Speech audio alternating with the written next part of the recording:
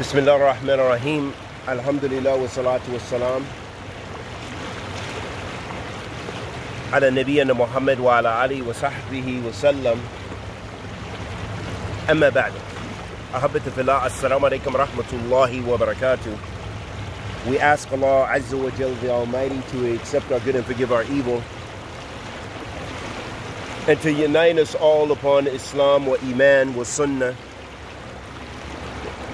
And may Allah Ta'ala protect us from all the deviant ways of thought and ideologies and systems and those things which cause us to be away from Allah Subhanahu wa Ta'ala and far from the Sunnah of the Messenger Sallallahu Alaihi wa alihi Wasallam. Ahabati fillah, all of us are seeking the love of Allah Subhanahu wa Ta'ala and the love of mankind, the love of people. That is a innate characteristic and trait that we have. We seek acceptance from people. And perhaps to a greater or lesser extent, there is no harm in that. Seeking that people accept you in good, as long as you don't allow that to totally define you, to define who you are in your existence. And in a beautiful hadith of Rasulullah sallallahu alayhi wa sallam,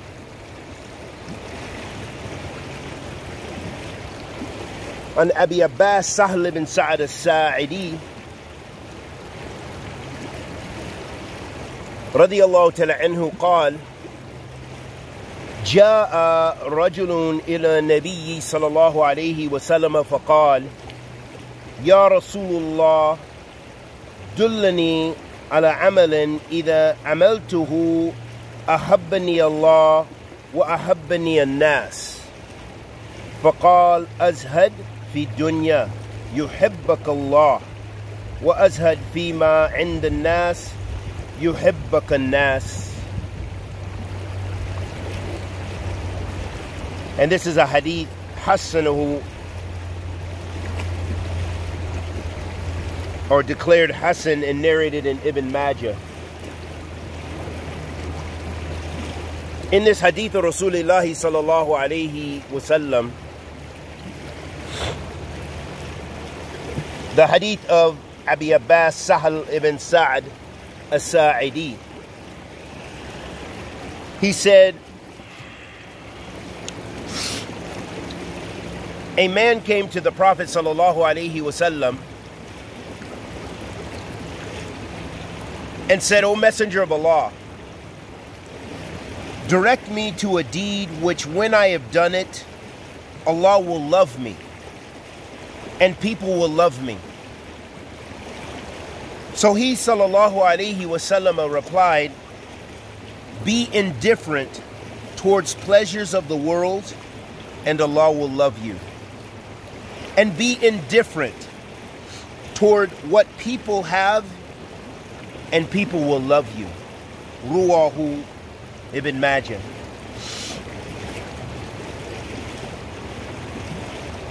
In this hadith of Rasulullah sallallahu alayhi wa sallam, we see, Habibti fillah, the importance of zuhd, asceticism. And that the mu'min should strive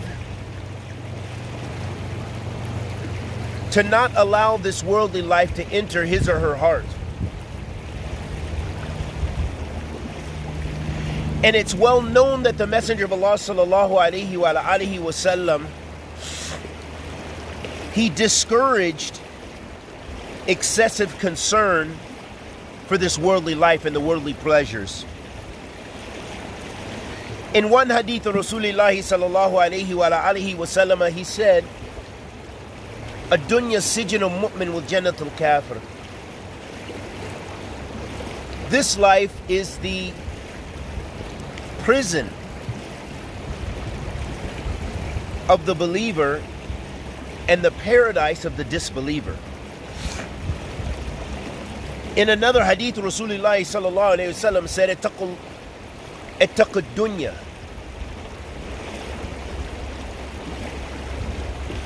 The Prophet ﷺ said, fear the dunya.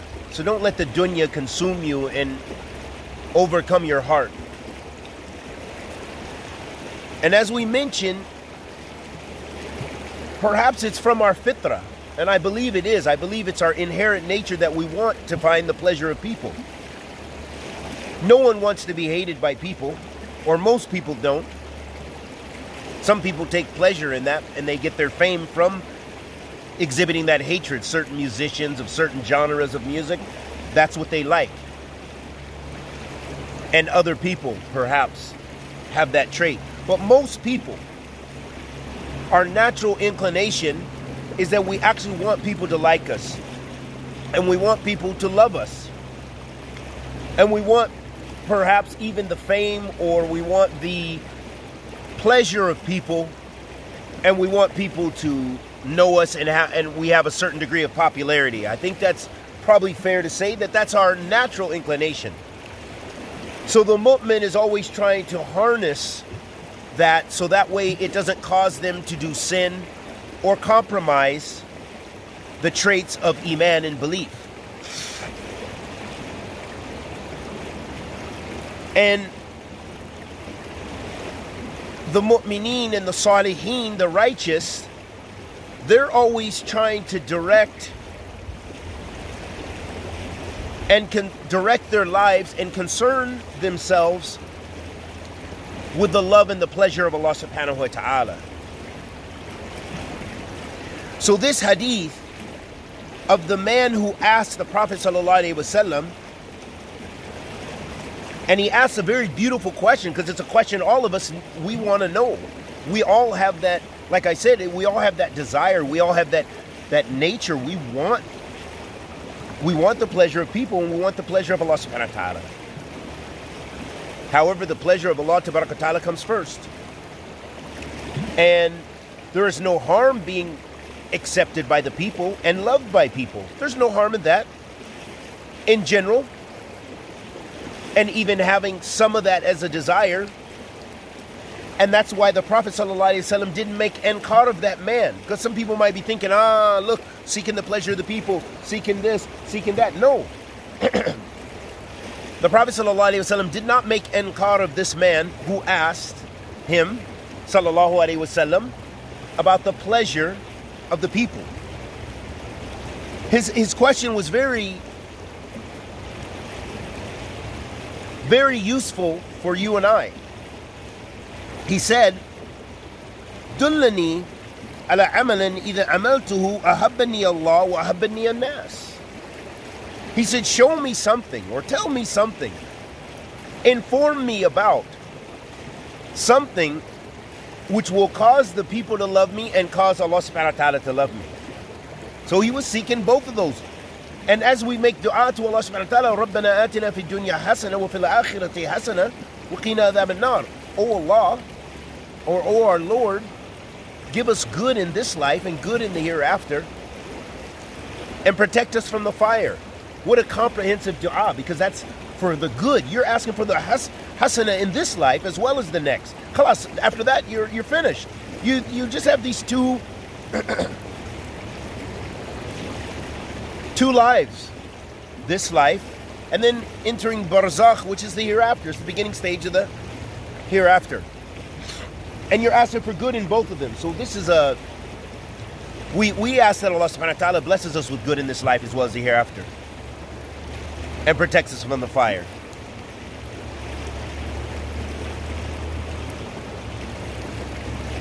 So he said, Dullani ala shay, tell me about something that that Allah would love me and the people would love me. Then the Prophet ﷺ, he answered that. And again, I said, he didn't make enkar of that. So he didn't deny that that's something that is good, or that's something that's acceptable to seek the pleasure of people. Just as long as that's not compromising your deen, compromising your integrity, on and on and on, etc. Of course. So the Prophet ﷺ has said, have zuhud, be indifferent towards the pleasures of this life, and Allah will love you. Stop there. Be indifferent toward the pleasures of this life.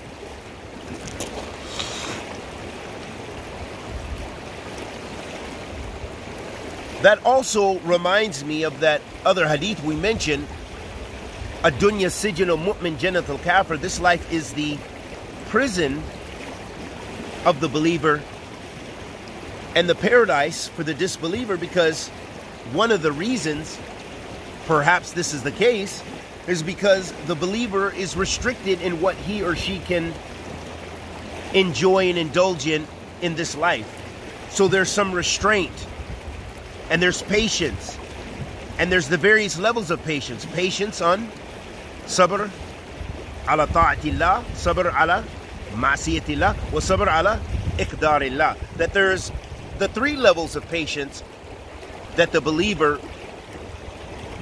must endure. There's patience with regards to obedience to Allah subhanahu wa ta'ala. So for example, it takes patience, and it takes striving to pray Fajr every day, even the early times, in the early times of the summer, making wudu or making ghusl if you have to, cold water, cold environment.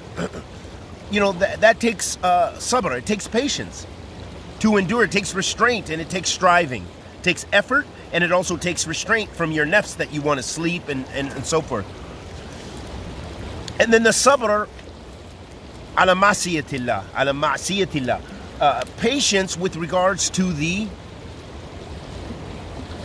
sins, disobedience of Allah subhanahu wa ta'ala. For example, you may want, as your inclination, we have an inclination to do all kind of things that we restrain ourselves because they're disobedience to Allah subhanahu wa ta'ala. For example, zina. For example, some people want to get high just a little bit, cool out, chill out, smoke a little weed. No, you restrain yourself lillah subhanahu wa ta'ala, and you get away, move yourself away from the ma'siyatillah. So that's the second type of patience we mentioned, which Ibn al-Qayyim, he expounds upon this extensively in some of his texts. And then the third type of habati fillah is a patience fi iqdarillah, or ala iqdarillah. This requires being patient with regards to the divine decree of Allah subhanahu wa ta'ala, meaning things don't always go our way. As the Prophet sallallahu alaihi wasallam said, tu'minu bi qadri khayrihi wa shar, to believe in the divine decree, the good and the evil of it. So meaning that there are things that could be displeasing to us, for sure. We have death in our family, we have sickness for ourselves, sickness for our families, sickness for our friends, death of, and things that just don't go our way. We have revolutions that take place, we have bloodshed, we have the torment of our people, we have oppression, we have all kind of things that we are not pleased with. We're not happy about those things. But when you realize as a believer that this is a part of the decree of Allah subhanahu wa ta'ala, then that allows for the mu'min to have taslim fi qalb, to be patient within his or her heart and accepting of the decree of Allah subhanahu wa ta'ala, and functioning without destroying themselves and without going to disobedience to Allah subhanahu wa ta'ala. So those are the levels of patience. So the believer has to restrain his or herself with regards to the dunya, with regards to the things in this life. It's not all as we want it to be, so there's restraint. Whereas the disbeliever, although they have to deal with the divine decree of Allah subhanahu wa ta'ala, they can't escape it, but yet they don't have the more often than not, they don't have the same boundaries, unless they are of a religion or some sort of ideology that restrains them from certain actions and deeds. But the believer has a different kind of restraint, because it's in accordance with the book and the sunnah. It's accordance with the shara, the shariatillah. And so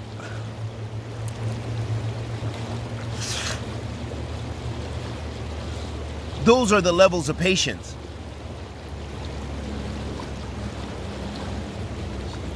So the believer, if he or she finds content in this life, contentment in their lives, in their situations, in what they face, in what's going on around them, then Allah subhanahu wa ta'ala will love them. Subhanallah. So trying to find that contentment trying to find being content and not taking the dunya in your heart is marghoob, is something which is desired by the mu'min. It's something that we should be striving to do. And then the Prophet ﷺ mentioned about the nas, the people, how to get the pleasure of people, and that he ﷺ said, you know, having zuhud with regards to what the people have. Basically, if you're not asking from what other people and not desiring what other people will naturally love you. And you find this, we find this from experience. Think about it. The person who's always requesting from the people and always asking of the people, how do people feel about him or her? A lot of times it's very negative. We've known some brothers and sisters who are chronically homeless, okay? And sometimes due to no fault of theirs, but sometimes perhaps they need to make other efforts themselves. But we're not talking putting down people because they're homeless. We're talking about people who don't strive to better their situation and they beg from the people. They are always asking and always in need of the people.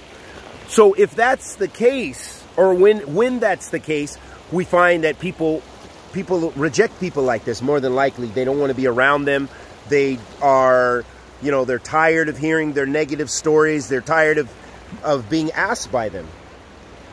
But on the opposite is the one who doesn't want from the people. They're not envious, and they don't exhibit traits which show that they want something from the people. People have a tendency to love people like this. That this person is kind of self-sufficient and they are not begging and desiring and requiring from us. So these are just some things to reflect on in the context of that hadith of Rasulullah sallallahu alaihi wasallam.